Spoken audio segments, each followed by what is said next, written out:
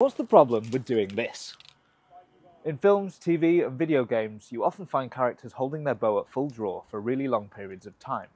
But how well does that actually work in real life? Well, for starters, it's going to depend on your bow. Compound bows, like the one in the picture, are designed to be relatively easy to hold, while target recurves like this are a little bit harder, and traditional bows can be even harder still.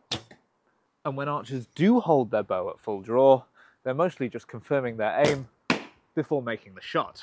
But historically, bows used for war had incredibly heavy draw weights. Holding a draw of 120 or even 180 pounds puts a lot of strain on both the bow and the archer.